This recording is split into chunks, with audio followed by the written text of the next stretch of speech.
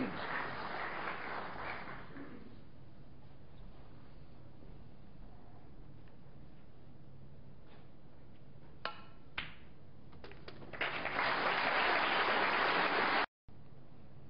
I say, he only needs the black. He didn't have to play for position. And it goes as every other ball, right in the heart. The ball being near the brown.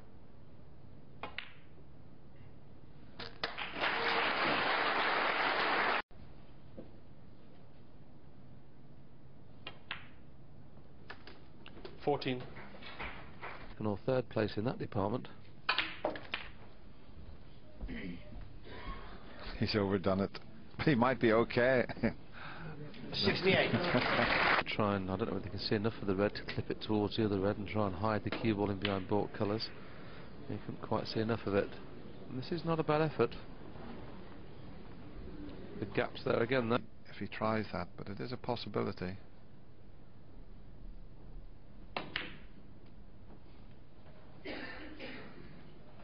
Now there's the red going up the other side of the table, but he's got a very good white. Well played. But assuming that he was going to pot it, he left the cue ball well short of the baulk line. 1. So Again.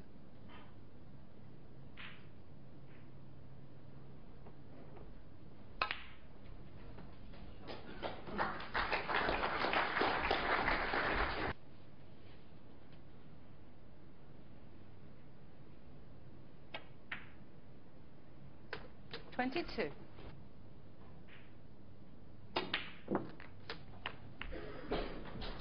very nicely developed. 1.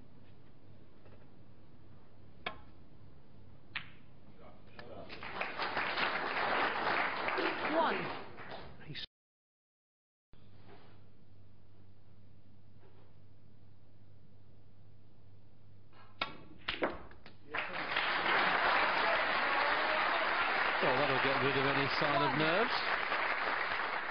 That was a very, very good pot. Never touched the sides. Fantastic shot. Straight on it and just roll it in. You don't want to risk doing anything. He's not playing to move the red out, surely. Well, it's turned out all right.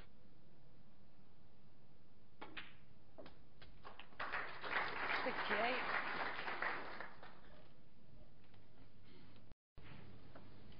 I think Peter Ebden didn't want to put that green near the pocket. That's why he didn't get tight behind the blue. He's got it.